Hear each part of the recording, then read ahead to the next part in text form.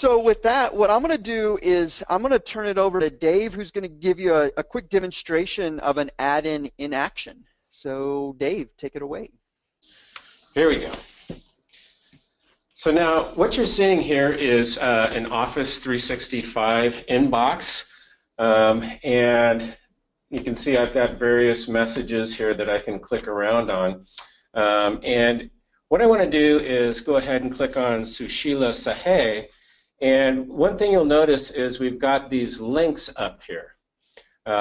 One's Smartcloud. This is an Office add-in built by a partner to connect to Salesforce. This other one is the Salesforce add-in that you can download and use from the store. And you can see right off the bat I have access to everyone who is involved in this email chain.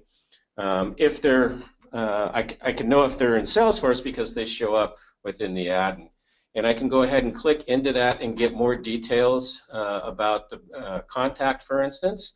I can also, more importantly, get related information. So I know what account she belongs to. If I'm dealing with a support case over email, I have instant access to all the cases for this individual.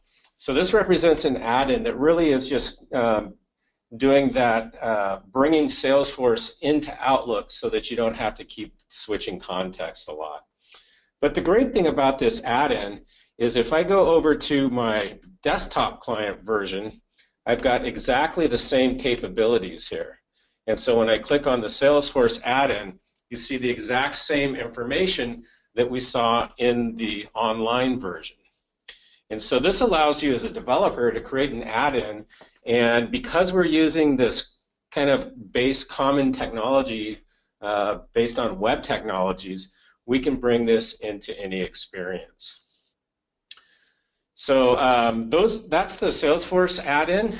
Right now, we're in the process of developing additional add-ins, so you'll be able to see more stuff coming directly from Salesforce. As a Salesforce customer, of course, these are always going to be free to you from the store.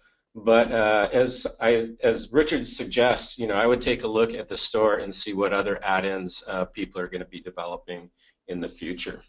Yeah, and actually right there on your screen, Dave, there's a little link that says Manage Add-ins over on the right, and that's one of the places you can use to go and find the add-ins that you already have set up or go and find new ones. So in this case, you can see that those are some of the add-ins that he uses, but you can certainly jump out to the store, and there's lots and lots of popular ones that are out here. So definitely check those out, and definitely check out the Salesforce one. Yep, for sure. So yeah, that's the demo of the add-ins, the Salesforce add-in.